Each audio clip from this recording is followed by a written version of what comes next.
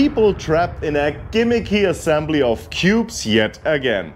Only this time it fucks around with time and dimensions. There's quite some ingenuity with the cube effects, but sadly that's not the case with story and characters. Dumb dialogues, idiotic twists and bad CGI are review-wise useless as the 90 minutes spin away without any boredom. As far as bad sequels go, this is a tolerable one. Never dull, quick-paced until the disappointing ending. Very mid with too few cool kills, but short and entertaining, $22.